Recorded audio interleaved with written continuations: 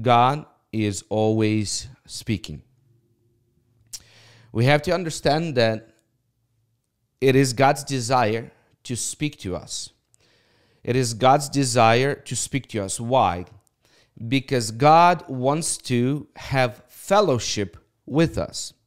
But in order to have fellowship, you have to have communication.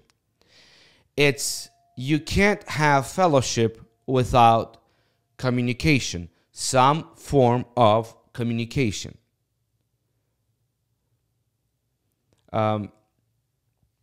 Scientists said, those psychologists that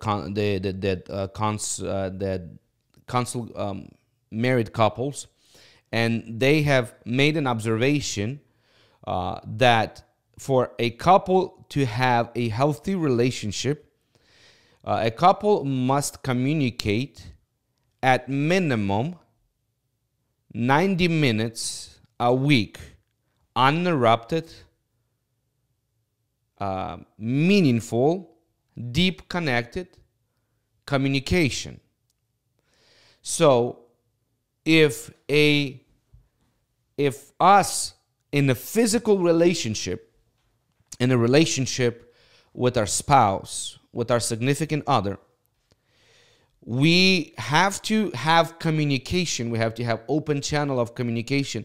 We have to dedicate a specific time to communicate, to hear each other out in order to have a healthy relationship. How much more is our Heavenly Father, who desires to have fellowship with us, who desires to have communion with us through His Spirit. He wants to speak to us. Oftentimes, when we think of communication with God, we think this way. We come to God, we pray. And prayer for us means usually a couple things.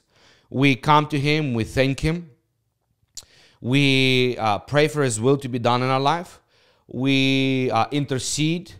We bring supplication before the Lord. We do spiritual warfare. We pray in tongues.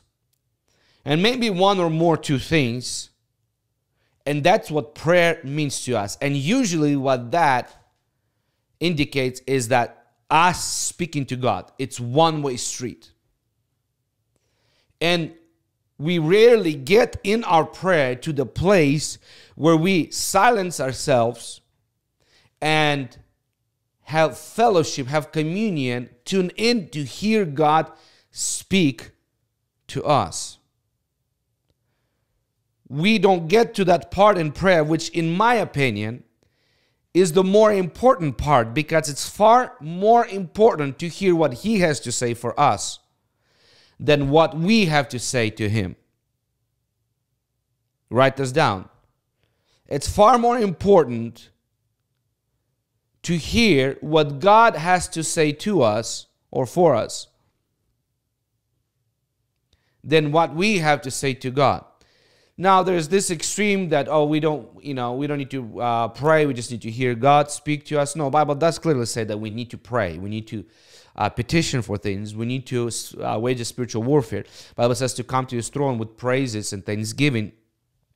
So all of these elements must be there in our prayer, but that's half of the prayer.